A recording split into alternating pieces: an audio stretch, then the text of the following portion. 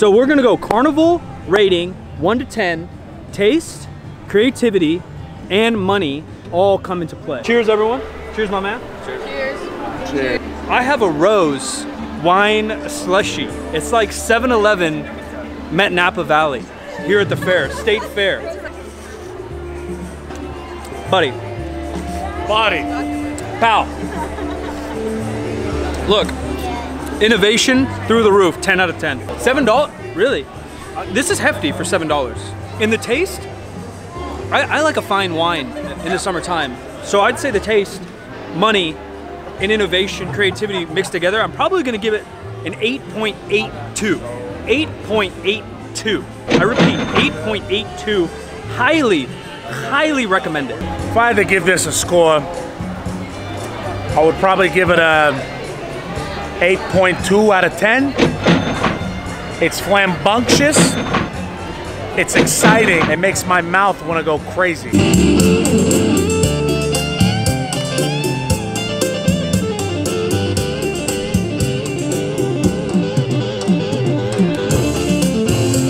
Food number, what, two? Three. Food number Food three. number two.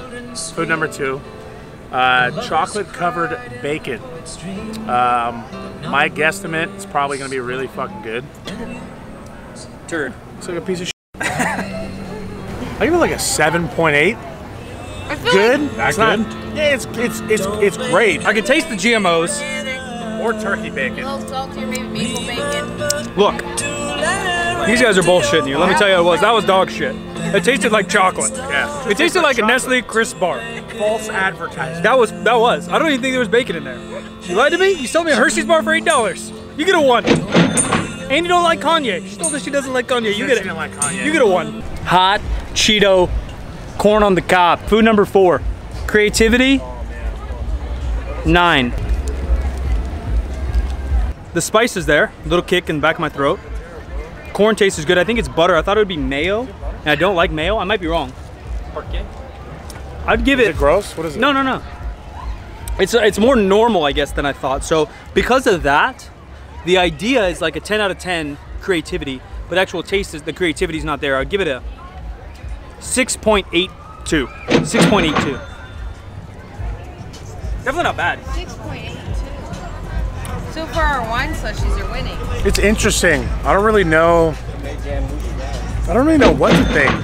It's a little more It's normal. not gross, but it's good. It's not fried watermelon. Watermelon that is fried. Looks like we got some powdered sugar, a cherry for absolutely no reason, and some probably disgustingly fake cherry sauce. We also hunted across a pineapple, also fried, with the world's saddest dollop of whipped cream. That is pretty sad. That's that. Here we go. Look, it's really difficult to make a fried food bad. You know, let's be honest.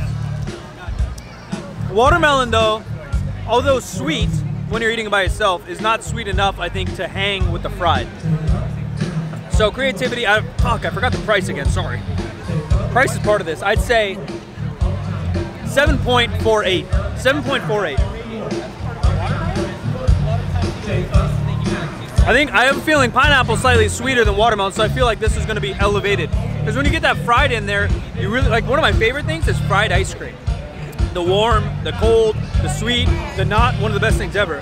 So I feel like this is gonna be more along those lines, where that, texture-wise, that texture took me on a ride to Funky Town. I love the texture. The actual taste, less than desirable. Left you hunting for something. It's that, what's it called, a cliffhanger. The taste left me a cliffhanger. The texture took me to Mars.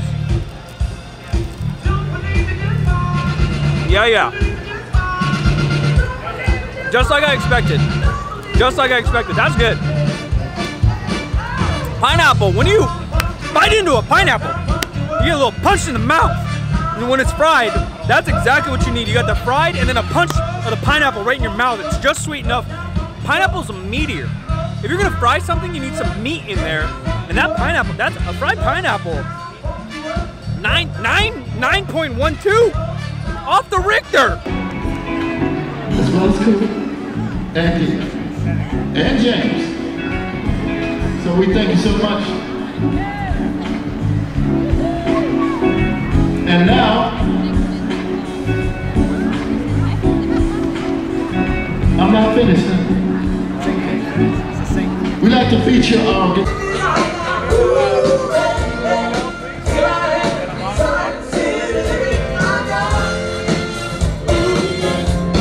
so much. That's really good. We're still young men in heart, right? Okay. Honey and MI's, she's talking to somebody else.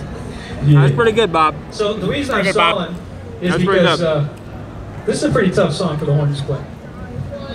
I don't know what a stick was, just a little stick. It features our lead trumpet player, Vaughn Cachagorian. Yeah, come on, Bob. Really use a glass of milk, Bob. I need a breather.